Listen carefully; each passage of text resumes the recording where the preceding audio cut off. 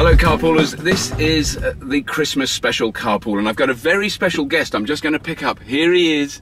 Oh, that's very nice. Hello there, Santa. Oh, fuck off. Oh, jeez. Hello, Santa. Right. Where do you need to I need to get to the John Lewis department store. John Lewis department store, isn't that? So you're going to be going there and meeting all the children who are going to snotty little fuckers, yeah. They're all going to be comes around once a year's too fucking often for this. They're going to be so every excited. 2 years. Every 2 years? Yeah. Do you prefer Christmas? What, well, once a decade. It's a lot of work for me. Well, you must be hellishly busy on Christmas Eve. I am, it's awful. No one thinks it through. Right. From my point of view. And now, well, presumably, what's happened to all your sleighs and reindeers and all that stuff? Is that all? There's not enough snow to get no snow, is there? It never snows, it's global warming. Is that what it is? Yeah. If everyone had electric cars, we'd be alright, but there's nothing. There's no way for me, I've got to do it all on my own with a sack on my back. Fucking outrageous, isn't it? Really? It's awful. Right. It's awful. And I hate kids. That's the only way I could get the job, because they don't want anyone who likes kids too much. Of course, if you were very keen on children. Yeah, that would be a problem. Yeah. I hate them. Right. So, you know, it's awful. If it was 18-year-old women, that would be perfect for me. But it's Imagine, not. just to picture that as a moment as Santa, that you're sitting in your grotto and there's a queue of 300 young, svelte women waiting to talk to you, to sit on your lap. But that would be a different experience. That would be all right. Yo ho ho. That is marvellous. Thank you, Santa. Yeah, thank you, Santa. Thank you very much. Thank you. That is brilliant.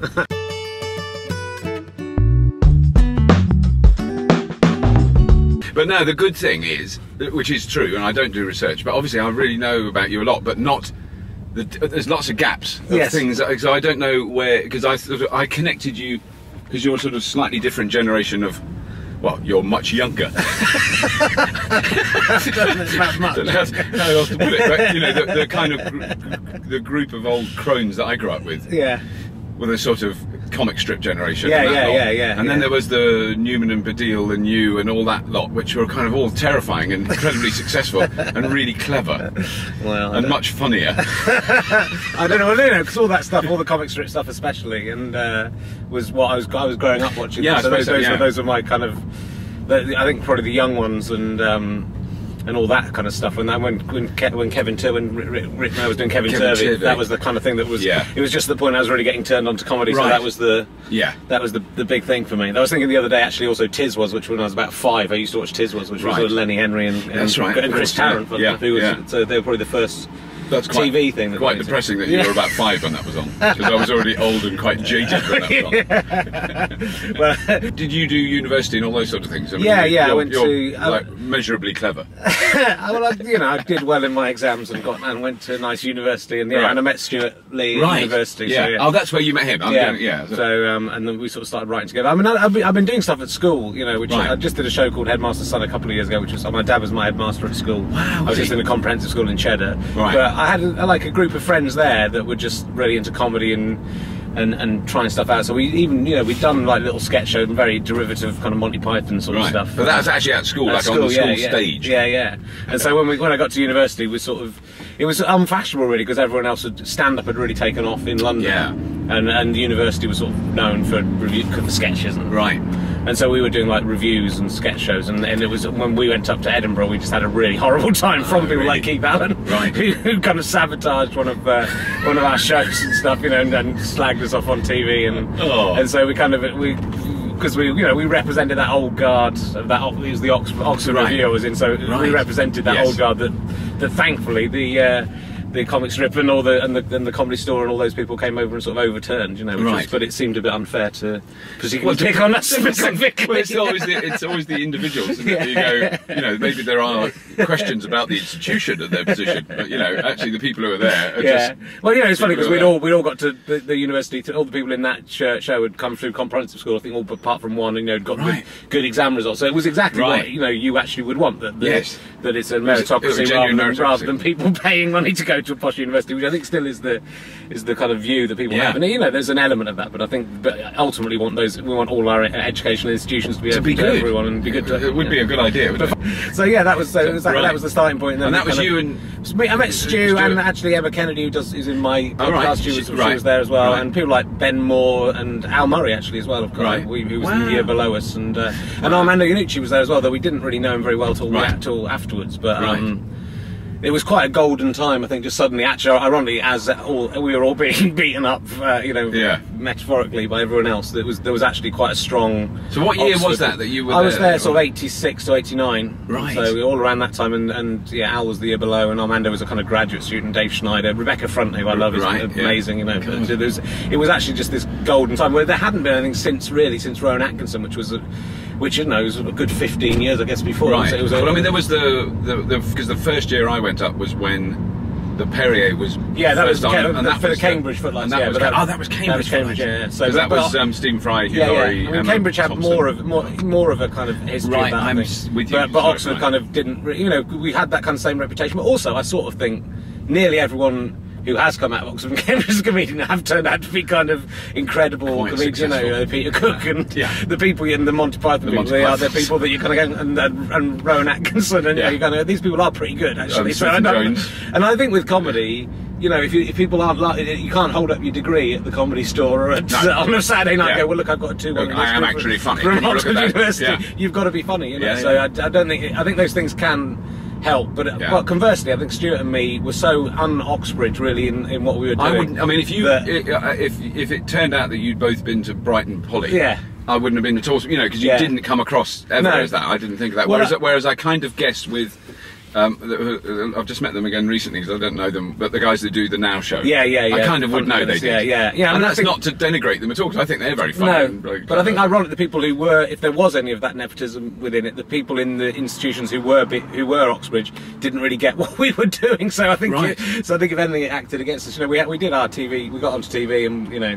But I think the BBC were always a bit confused about us and didn't really know what to do with us, and didn't really. And you know, we struggled a bit to get, you know, we had Fist of Fun in '95, I think it aired, and then they sort of made us change the second series because they thought it looked too youthy, which was kind of ridiculous. They made us change the set and the theme music, which I think slightly ruined it. You know, both Stu and me, and you know, we last really worked together in 1999, so it's sort of 10 years since we worked. Is it really? Wow. We've done a couple of little gigs together, but we haven't really.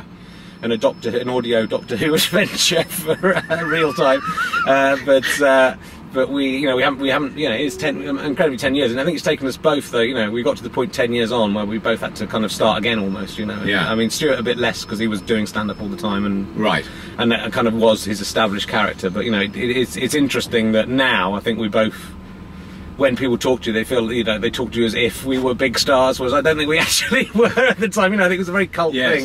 Fist of Fun and This Morning were very cult, and most people didn't, you know, out of a group of people, 1 person out of 10 might be very excited about meeting you, and the other 9 will have no idea who you are. I've never seen or heard. But the people who liked it have stayed incredibly loyal to it, and also I think both of us, through stand-up and other things, have built up our own individual audiences as well. So it's, you know, it's kind of interesting that eventually we're through being forced to work at it, really, because people were a bit confused about who we were and what we were doing. But, you know, it's great. I mean, Stu's really, you know, this last couple of years has really kind of hit his stride and got the recognition he kind of really deserves. When I started out, I really wanted to be on TV and be Rick Mail, or you know, be a star.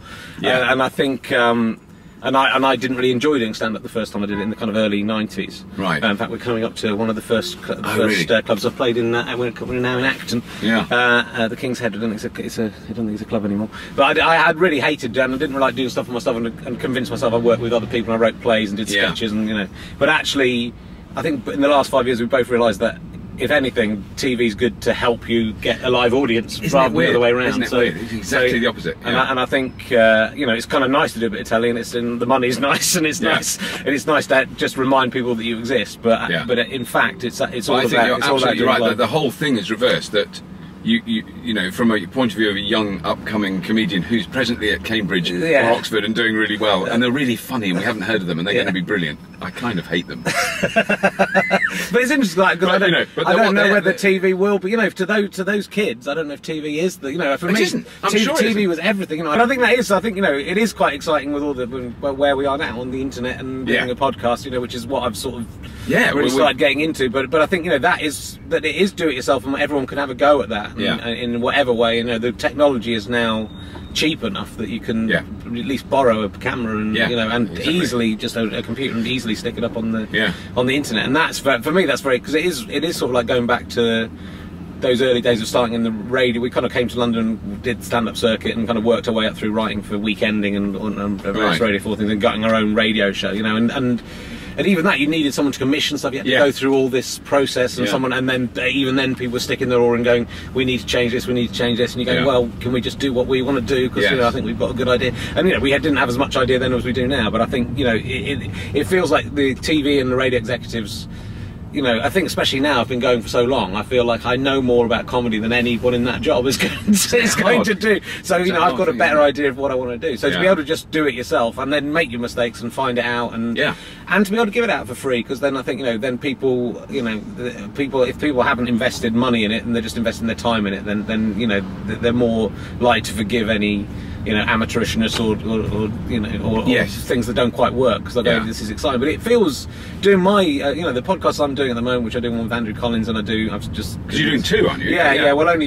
at the moment. I've been going with Andrew Collins for like nearly 2 years. We've done about, coming up to 100 podcasts. We do it every week, but that's just me and him sitting in an attic chatting. That's not in front of an audience. Well, no, not usually, but we are starting to do a few. So we did one last night in Brighton, for example, where I probably got a little bit drunk, and I'm not sure whether I should have said something.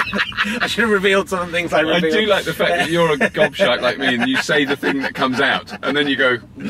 But then, even then, with a podcast, they have to seek it out and find it, you know, and so you're not. And it does feel a bit like the Wild West and a bit like punk rock, and you know that we can do anything, because there's no one, you know, in our podcast there's little bits where we got a musician who does stuff, and we've just started slightly parodying songs and not bothering about changing them too much, you know, anymore. Like if you're on the radio, you have to go, well, we can't, we don't, we'll get sued, but you kind of think, what they're going to do? We'll give you a cut of the money we're getting from this, so that we'll give you 100% of nothing. So you know, but it'd be interesting to see when that changes, and whether, you know, whether there is a test case where you know, legality comes into that. But at the moment it feels very free and easy, and you know, I think all that would happen is you take the podcast down if it becomes contentious. I never even really think of anything I do as offensive, you know. I kind of think I'm a comedian and I'm joking, and you know, I think you get to a point where, because we live this life and we have these conversations with each other, and you know, you push comedy further and further, certainly in private, that you kind of lose a little bit of where maybe a normal person's view would be sometimes, you know, and you can sometimes push it a little bit. You've got to be careful, and I think you've got to really think about those things. These things are all an issue, but it is great to have the freedom again, and you know, and I think it does. Doing these podcasts, so they did the one with Andrew I'd done for 2 years, and then I just thought, what would it be possible to do a sort of stand-up and sketch thing that I actually do a bit, because with Andrew we completely make it up, so we just sort of get there, have the papers, read them very quickly, but we don't talk to each other, and then we just talk, well, it's sort of like this, we're just talking to each other, but about the news and trying to be as funny as we can, and you know, you're building up a relationship, and it kind of, you know,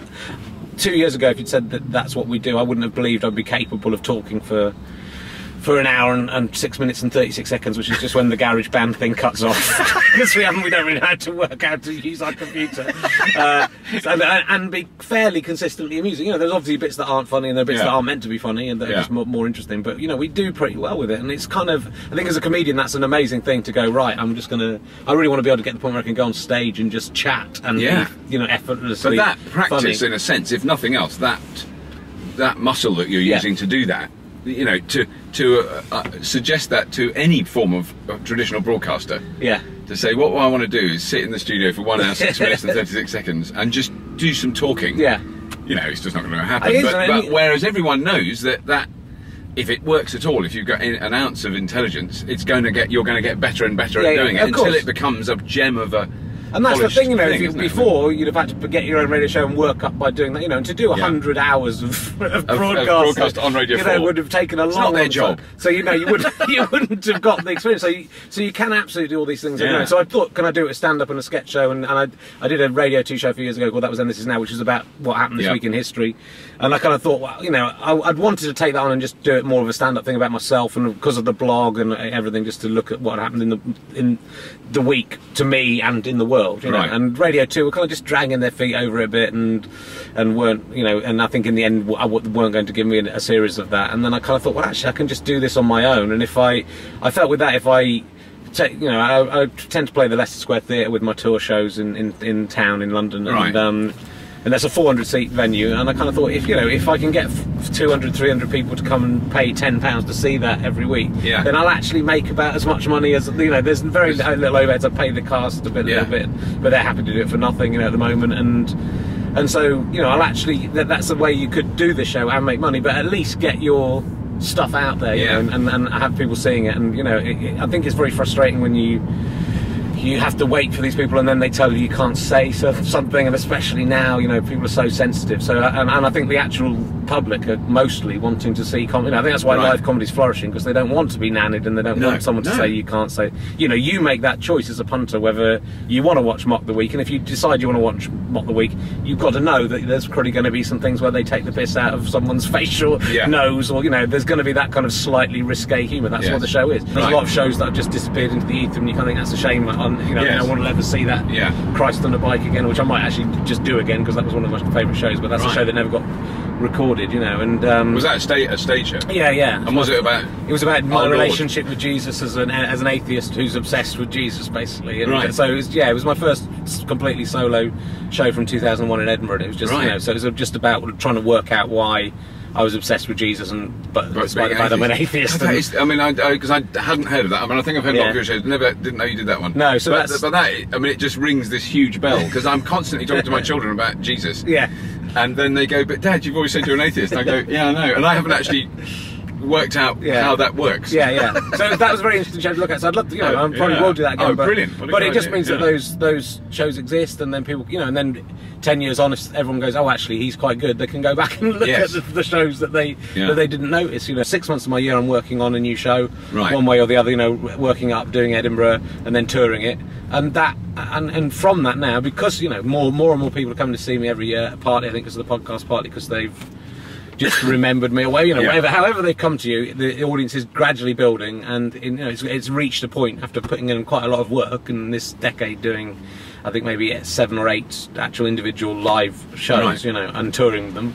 You know, it's getting to a point where it really is actually financially more than viable. You know, it's actually a great way to make a living. It's quite a harsh and lonely way to make a living for that time when you're touring. But that's the side I find very brutal. I mean, I have done it, but I haven't done it for a while, and I did find that sometimes, even after a really good gig, I'd be driving home, you know, and sometimes a long way, or you know, travelling overnight, and then going, it's so lonely. You know, I remember doing a gig in Cambridge, and it was a sold-out gig at the Cambridge Junction, which was a lovely venue, and like a big, you know, and you came off and signed all autographs and everything. And it's on like a little trading estate, and I just foolishly just thought, I'll stay. There was a Travelodge right opposite the venue, so I thought I'll stay there. And then, you know, but like literally, and the staff really loved there, but literally within 5 minutes of all this kind of adulation and love and doing that, people going, and just suddenly the bar had emptied, the staff went, oh, we're all going home, and suddenly I was stuck on this trading estate, heading back to this Travelodge, and knowing that the Travelodge room I was in had a dried bogey stuck on the shower curtain of the previous, hopefully the previous resident, and I thought, I don't want to go and have a drink in the Travelodge on my own but then I looked around and I thought, well, that's all I can do, so I sort of sat drinking a bottle of beer in the Travelodge, not wanting to go up to my room because of the shower curtain. But I found it this year. I just found that really funny. I sort of sat there and thought, this is what showbiz is, isn't it? That you have that false thing, and then you go to the real world, and then you're avoiding a bogey on a shower curtain. And it was actually, I was able to really laugh at it and enjoy it, you know, and think, well, actually, it's still great to have a job where, you know, in most jobs you don't get like everyone patting you on the back and offering to buy you drinks and giving you a round of applause after you've done maybe 90 minutes of work.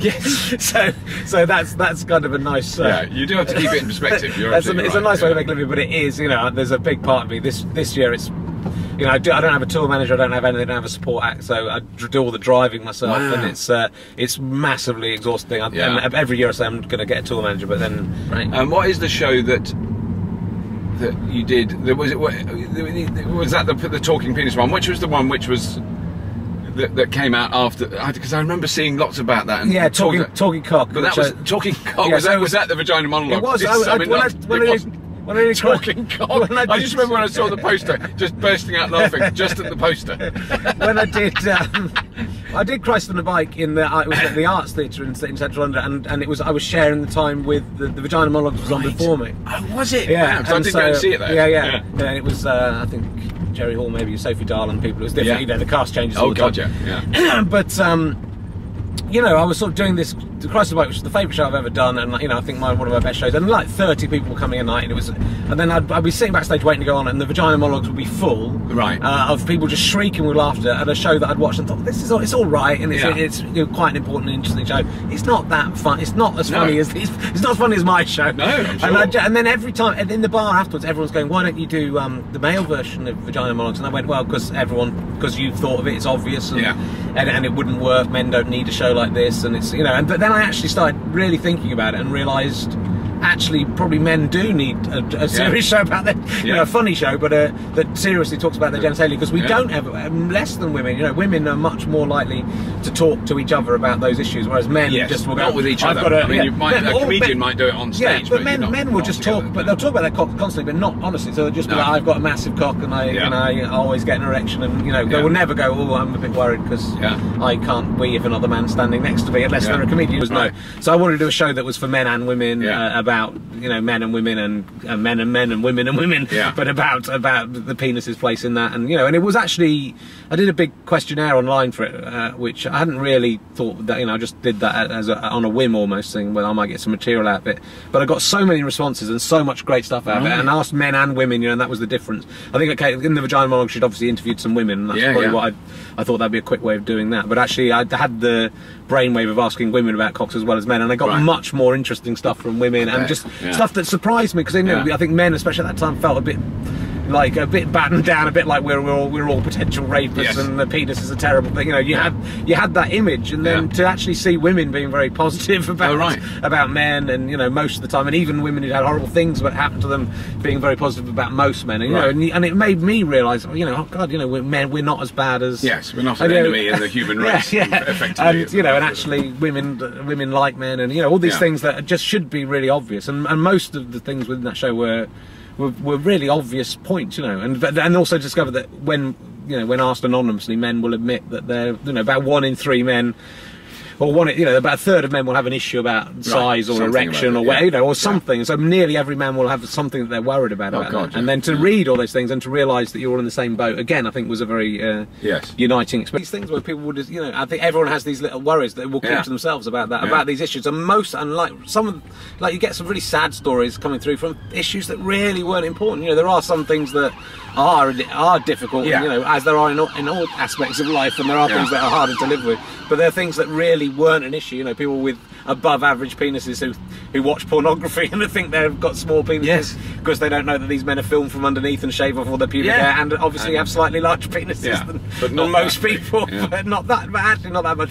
If you were to film your own penis, erect penis from underneath, and shave off all your pubic hair, which I don't know why I'm saying this, you've probably done that. I think it's important. But I think it's important that all men at least do that once. You should do it once, because you'll be quite impressed. But try not to do it just before your mum walks in to tell you tea's ready.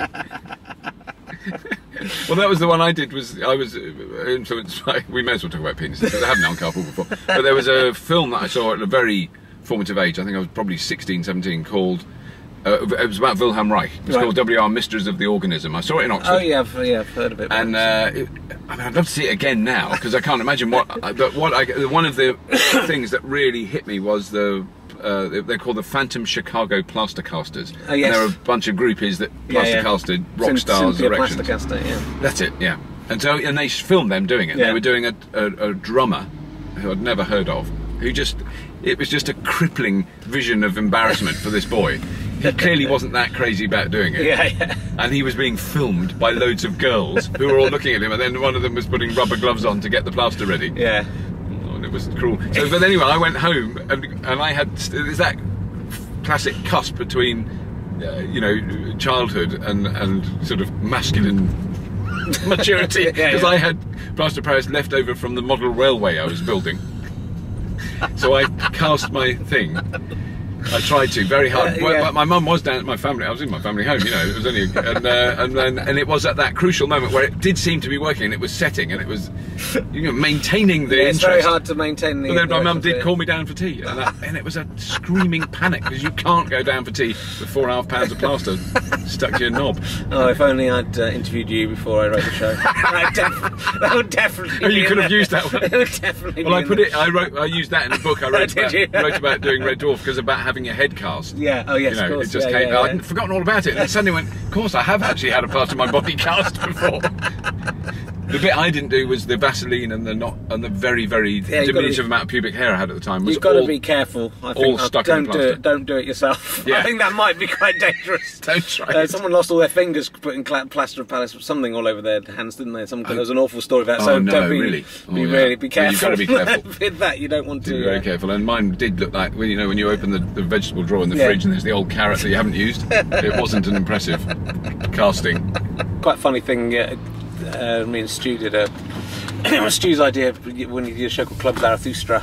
But one Christmas he made me dress up as Father Christmas with a gas mask on, and topless, and it was called Frightening Father Christmas. And then I had to kind of go amongst the crowd, sort of sexually molesting them and handing them pet presents that all had pictures of a erect cock stuck on them. And that was it was this kind of surreal, kind of Dada-esque kind of cabaret thing. But it was actually amazingly liberating and weird thing, because you were anonymous with this little gas mask on you, and I was meant to behave like a gimp or whatever, you know, and he would control. If I went too far, he would kind of whip me or something. I can't remember what it was, but it was just sort of weird to be going amongst an audience like as this kind of beast, you know. It was almost some kind of. But that's brilliant. I'm going to say thank you very much now. Thank you, Richard, because you've been fucking brilliant. That's no, it's wonderful. been fun. It's been really fun. Really good. In a car. Yeah.